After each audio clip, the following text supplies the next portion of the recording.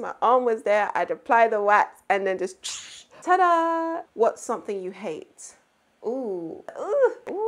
Kind of think in terms of like the future of the channel and things that I'm going to make videos on. Hi guys, I'm Elise. So as promised, here is the 5,000 subscriber Q&A special. Hopefully you'll get to know me a little bit better after this. Where are you from? So I'm from London, born and raised, but if you're asking where I'm from, I'm Jamaican and Bayesian. My mom's side of the family is Jamaican and my dad's side is Bayesian.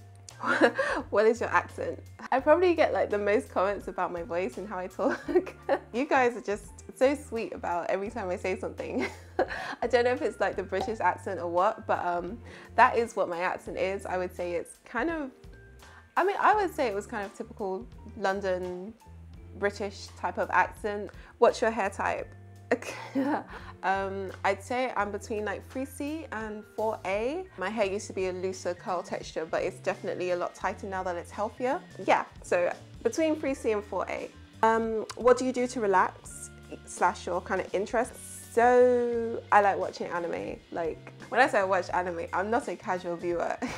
I have devoted years to my life of watching anime. The little chibi that you see at the end that jumps and is happy when you subscribe, which by the way, you should definitely do with the notifications bell. That little jumping chibi, that was the first animation that I'd ever done. I don't know, it just really appeals to me. I just love it as a medium, and I think anime in particular, just because of the breadth of stories that are explored. Do you have any siblings? Yes, I have one sister. She's a couple years older than me, so we're pretty close in age, and she's the best.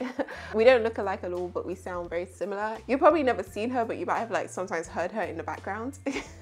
You're the first in your family to go vegan. Oh, you must be an OG if you know that I'm like vegan. I don't really talk about it as much anymore, but I'm plant-based, and when I decided to go plant-based for health reasons, my mom was like very keen. She jumped on it too, so the two of us still plant-based. But my sister, she'd actually been vegetarian for like years. I think the biggest thing was like the dairy, the cheese, that's the type of stuff that like I used to miss quite a lot. Meat, I was okay giving up, although like a good, like, don't get me wrong, like a good curry goat, chicken, like, you know, roasted or oven baked salmon, like, ooh. Why am I talking about food? Oh, I actually had a story time about me being vegan on my channel. I'll probably link it here. What is your favorite cocktail? Anything with rum. What was your worst DIY? Ooh, I don't know if it was my worst DIY, but I would say I made like a sugar scrub. No, not sugar scrub. I made sugar wax. Sugaring, that's like a natural way to wax yourself by using sugar, water, and a little bit of lemon juice, and you kind of make it into a kind of sticky toffee, and you use that to wax yourself. For the life of me, I could not. I just could not wax myself. The camera was in focus, my arm was there, I'd apply the wax and then just my arm was like, it was horrible. I was screaming with pain. Like, I still have like the footage, but I can't use it because like all you see is my arms flailing around and just, yeah. So that was probably my worst DIY, simply because I couldn't even finish the video, but it does work. It's just, I can't wax myself on camera. Tell us something we don't know. About me or just the world? I'm gonna guess that's about me. I actually wear glasses. Hi. So as you can see, I actually wear glasses. Most of the time if I'm editing or like doing anything, I'm usually wearing glasses. Yeah, that's something you don't know about me. I wear glasses. Do you travel? That's for someone who does not follow me on Instagram, because no. Yeah, I don't like flying, but I do love the destinations I go to after I've managed to fly somewhere. What's something you hate? Ooh, hate. Hate is a strong word. One of the only things that I would reserve absolute hate for is flies. Any sort of insect, small bug thing just creeps me out. I hate it, but flies are like the worst because that horrible sound they make. You know when like a fly buzzes past your ear and it's like, ugh. Oh, there is nothing worse than when you open the window to get some air and a fly flies in, and it's just, honestly, it could give me a heart attack. I absolutely 100% hate flies. Who films your videos? Who films my videos? Oh, it's me, myself, and my tripod. That's usually why it's a very static angle. So I film my videos myself. I just kind of set up a tripod and just do in front of it. What do you edit your videos on? Final Cut Pro. So I have a MacBook, so it just made sense to use iMovie when I got started. Having a good video editing software is nice, but it's definitely not essential. If you focus on kind of capturing good footage in the first place, the less you need to do in terms of the edit.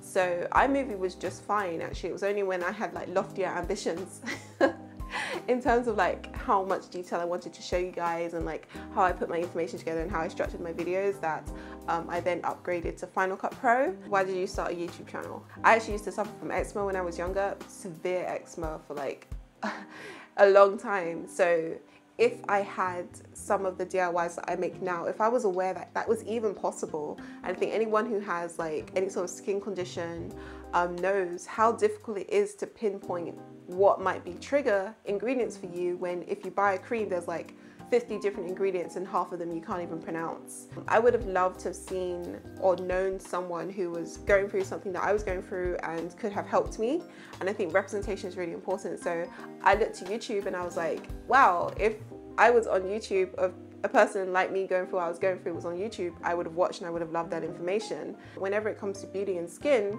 you know, we just trust in companies that they're going to sell us things that are safe and that work well, and that's not always the case. And then, you know, even if you don't make all the DIYs that I teach, it's just the mere fact that you know it's possible to be able to do something like that. It gives you options. Obviously, still go to the doctors if you do have skin conditions. They're really important. This is not a substitute for medical advice, but I think finding someone you can trust that is going to do the research, that is going to tell you how to do it properly, being able to make very stripped back, all natural skincare ingredients, you know exactly what's in it, and it's kind of the first step to having independence when it comes to looking after your skin, and I just want to share that with people.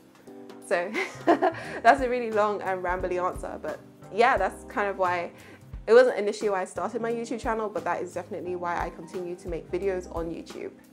On that note, I'm really excited to announce the launch of my website, wholeelise.com. Ta-da! I feel like I could have done a better job at showing it to you guys, but essentially this is the new website which I've launched. I say new, but it's pretty much the only website I've ever owned. You'll have access to the full recipe, info on ingredients, customizations, and I've put the instructions near the top, so you're not out here scrolling for days trying to find them. Just saying. I've worked really hard to make this site from scratch, so do read through the articles because you'll find extra knowledge and juicy tips.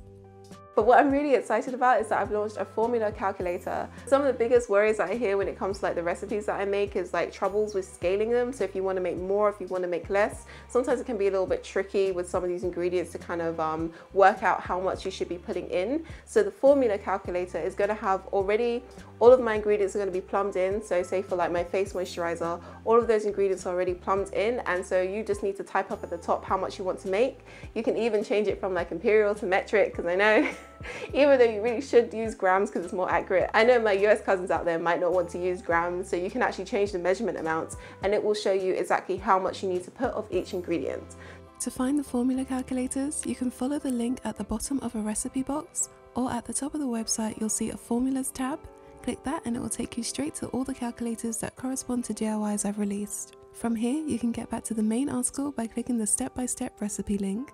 For me, it was really important to be able to provide free information for you guys so that you can try these things out for yourself. For all the videos that I've already put out, I'm going to add like supplementary information on the website about those as well, because now that I've had a chance to kind of like listen to some of your questions, or where like there are things you didn't understand, or maybe things I just didn't think about when I made the video, the website is just an extension of that. It's going to have even more DIYs on there, and the whole point is that it will have tools that will help you figure things out by yourself as well.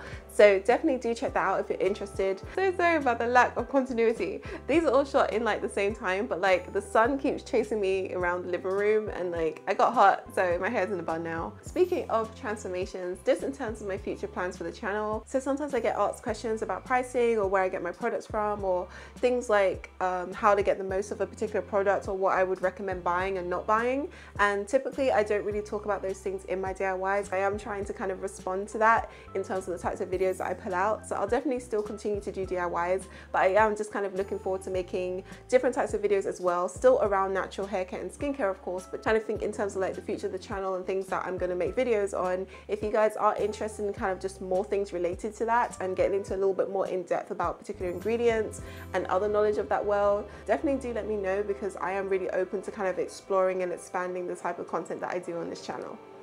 Do you have a boyfriend? Yes. Thank you guys so much. I've loved filming this Q&A. Here's hoping we'll do another one at 10K.